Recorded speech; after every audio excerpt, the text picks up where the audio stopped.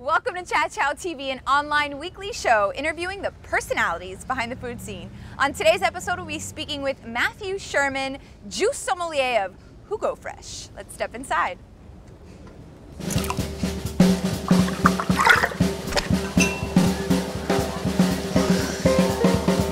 What you have there is our Daterade. Daterade. We have a 4-stage alkaline water filter in the back, and then we mix that with dates, which is a nice natural sweetness, low glycemic, and then we put some essential salts and minerals, kind of mimicking the electrolytes that you would get in a Gatorade, which is why we call it Daterade. What are you drinking? I am drinking our Green Montagna, which is one of my favorite green juices. Those greens can be a little bit bitter. It's got a little bit of ginger, a little bit of lime, and a little touch of pear in there to cut through the chard, the kale, and the leafy greens. Really delicious, clean tasting, great energy, but easy to drink as well.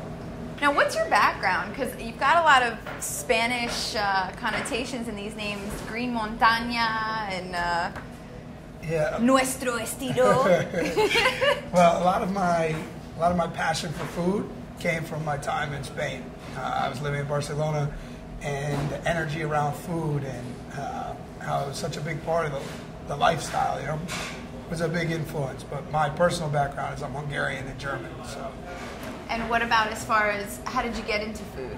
I'm a holistic health coach and a sport and exercise psychology consultant. So that's how I got into leading people on juice cleanses. I also spent some time in Hawaii doing raw foods for a cancer treatment facility.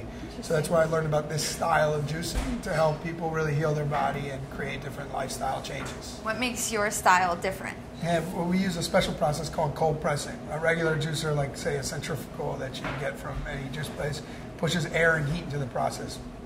We use a special form that doesn't. So air and heat are the two things that break down live enzymes. Because we use a special process that's 2 stages where you first break down the cell walls of every piece of it. So anything has a cell wall. Right. You break that down and then you put that into a second stage that presses it out.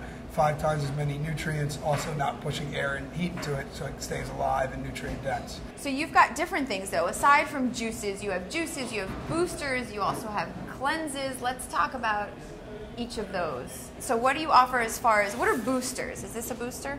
So this is from our shot section, and this is called Sakalo. This is really designed for, Sakalo, get it all out. Right, you know? okay. So this is really made for like if you're on an airplane next to somebody and they've got the sniffles, or you're in a movie theater and somebody's sick, or you're around your kids and they're not feeling well and you don't want it, this is what you come in to drink, the Sakalo. Okay. It's got ginger, cayenne, oregano oil, echinacea extract, lemon, lime.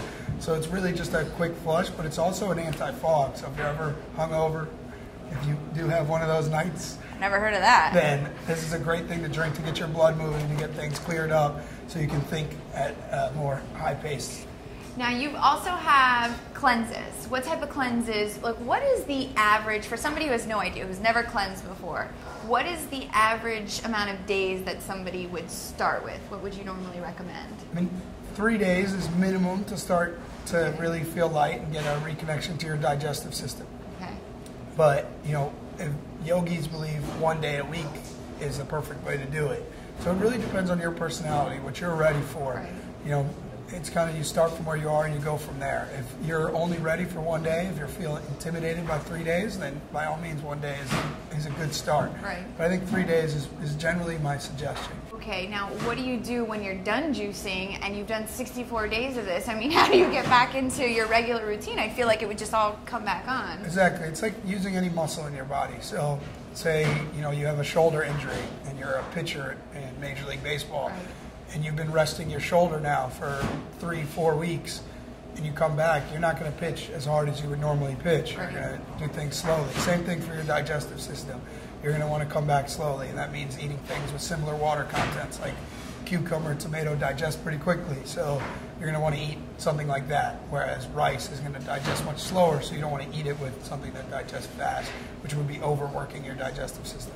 Now, have you ever done, and I know this is kind of weird because it has to do with alcohol, but have you ever like juiced a tomato to have like a really fresh Bloody Mary? Yeah, we do cocktail parties all the time. Do you? When I first started this, I started this out of my home, and a lot of our business was from people wanting to do really nice cocktail parties. We do an amazing pineapple pear juice that we then flush out with a little bit of ginger at the end. Pairs really nicely with vodka. Nice. So can you like set up these parties, or people come to you to get recommendations, or what? People come to us and they'll either buy the juice itself, okay, or we do parties ourselves. Recently, you've branched out to food. Let's talk about some of the food items on the menu. What do you got? One of my favorite things that we do is our kale ceviche. I love big, bright flavors, especially here in this Miami heat. So you've got kale that we marinate with lime and lemon, just mimicking like you would do a normal ceviche. Right.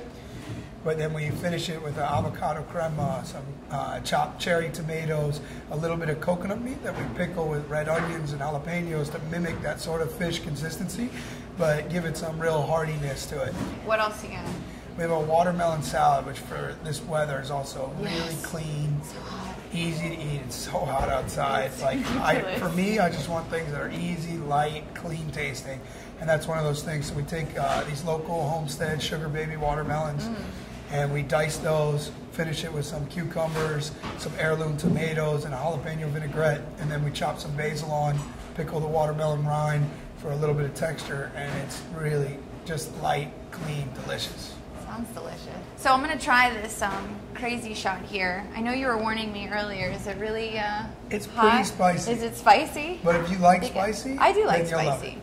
So do I just chug it like a shot? Don't get mad at me if it's really spicy. Really? Yeah. Okay.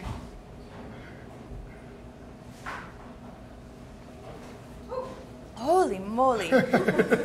Wow. Wow. I could light something on fire.